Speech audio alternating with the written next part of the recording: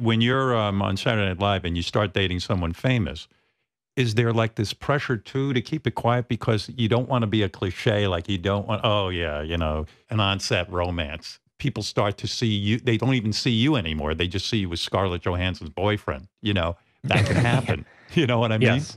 Yeah. Yeah. No, that was definitely a worry. The lucky thing was that people in the cast really liked her when she was there as a host.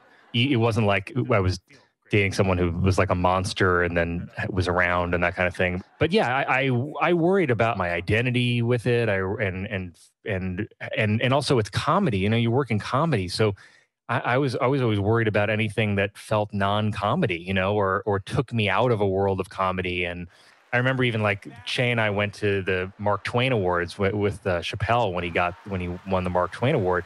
And I remember it was the same weekend as there was some event in LA that Scarlett had for press for the lead up to all her stuff for the Oscars and all that. And I remember Lauren and Che were like, come with us to the Mark Twain thing, like do that. And I was like, oh yeah. All right. I wanted, of course, to do that, but it was nice to have your boss command you to do it.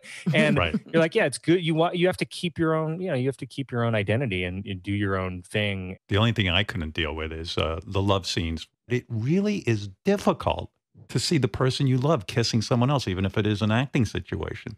Yeah, it hasn't. I don't think it's really happened that I've experienced it yet since we've been dating. Adam Driver with that fantastic performance in Marriage Story. Marriage Story. Marriage Story. Yeah, fantastic. But do they kiss in it? Maybe I don't know think if they do. Maybe they don't, but I do. Even the idea of her like hanging out with Adam Driver that long on a set, shit happens on these sets, as you know. I just don't like it. It's hard. It really is hard.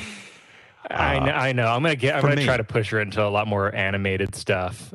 Sure. Just all CGI. voice work, and I think probably 5-10 years ago it would have been, each of these things you're describing would have been devastating. If people want to be together and love each other, they're going to be together, and you have to kind of like have faith in that on some level. And if not, then you're not going to be. I was thinking for you with COVID-19, just say, look, no more love scenes. I don't care. I'm not a jealous guy, but I don't want to. Because of COVID. It's a medical thing. I'm just worried on a medical level. Yeah, that's a great loophole.